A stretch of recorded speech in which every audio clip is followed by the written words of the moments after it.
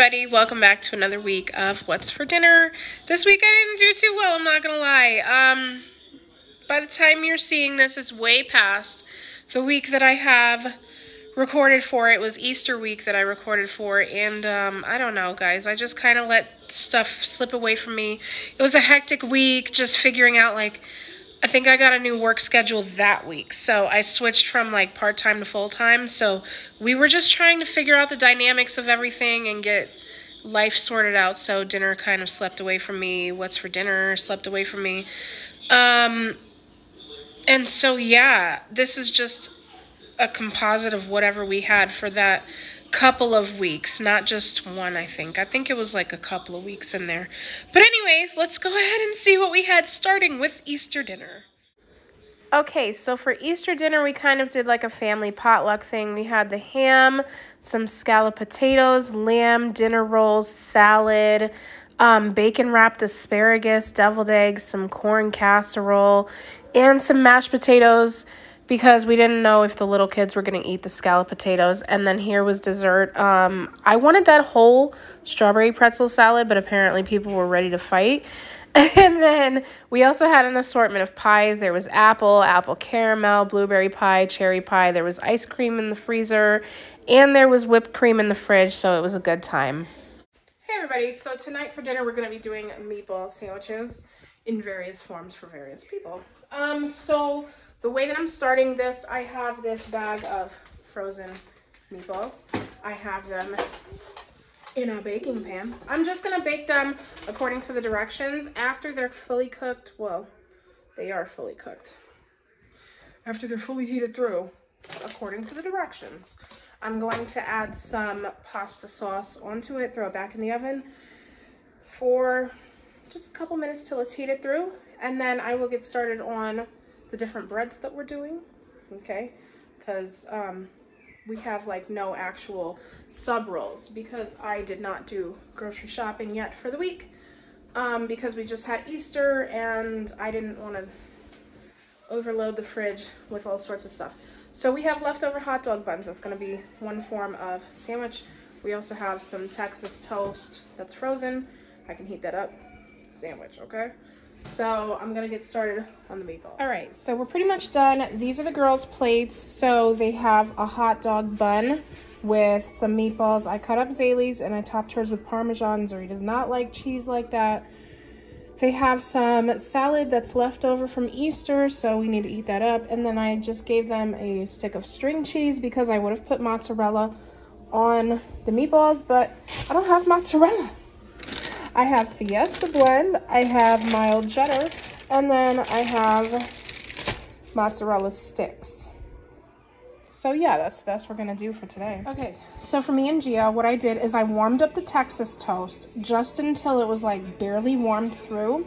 Then I took like a metal spoon, basically this one, and I pressed the middles in, and then I poured meatballs in. So some of them might have 2, some might have 3, some even have 4, depending on the size. And then I topped it with the string cheese. I just pulled them apart. So now I'm gonna put them in the broiler just until the cheese gets melty.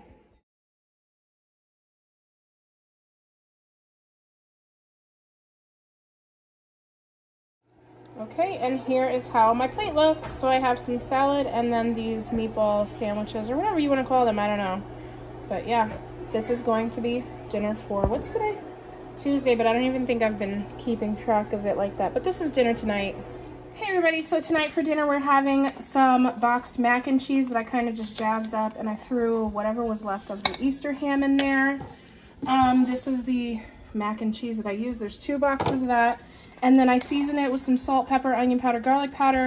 And then I put all of our leftover cheeses because I'm growing? Yeah, absolutely. I'm growing. I'm going grocery shopping tomorrow. So I use whatever was left of this, whatever was left of this. We had some quesadilla cheese, but it was a full pack, so I just used a little bit extra cheesiness in there. And yeah, so this is going to be dinner, so I will show it to you guys in bowls. And here's how it looks. So this is going to be dinner for tonight. Hey everybody, so tonight for dinner we're keeping it extremely simple because we have a million things going on.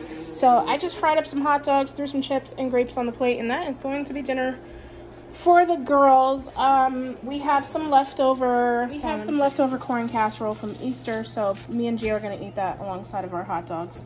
If he wants chips, I guess he could have that, but I'm not going to have chips. So this is dinner for tonight. Very quick, very easy, and we're going to eat and literally head back out to do everything that we have to do today. Everybody, it is Friday. It's finally the weekend. Amen.